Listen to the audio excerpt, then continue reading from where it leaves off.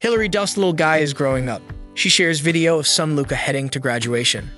The actress shared a video on her Instagram stories on Thursday of her and her older son Luca in the car on the way to his middle school graduation. "My guy's graduating today, got my waterproof mascara on," the mom of four wrote over the cute clip. The Instagram stories also features the song "It Feels Like Summer" by Childish Gambino.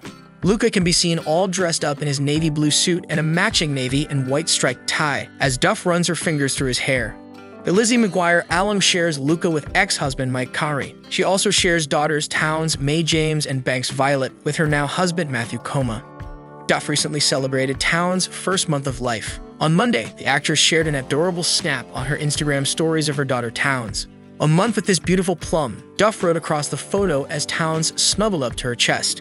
She welcomed the baby girl on Friday, May 3, and announced it on Instagram, sharing photos from Little Plum Photography of her home water birth. The actress took a moment to honor her newborn daughter in her caption.